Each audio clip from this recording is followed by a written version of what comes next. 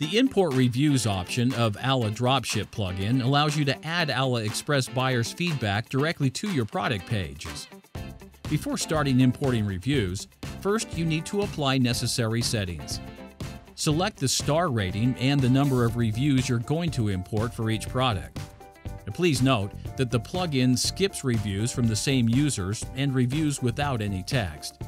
That is the reason why the number of imported reviews may be different from the number of reviews presented on AliExpress. Select the product category if you want the reviews to be imported to a specific category, or apply to all categories. You can also import reviews for the products that have fewer reviews than the number you put into this field. If you don't want reviews to be published instantly on your site and you need to check them first, use Send to Draft option. You can also import only reviews left by customers from a particular country.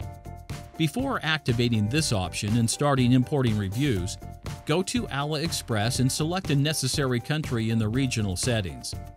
Besides, you can enable the option to translate reviews into the language of selected country. Some AliExpress buyers attach images to their product reviews. These images are added to the reviews you import automatically. But if you don't want to import reviews with pictures, enable option Ignore Images in Reviews. In case you want to add only the reviews that have images, activate this option. And you can also make the plugin save all these pictures on your server. To omit reviews with certain words, put those words separated by a comma in the text area below. Upload to server option. Once you imported reviews, you can check and edit them in comment section. There is also the option to import reviews for particular products. Go to Products, select an item and click Reviews.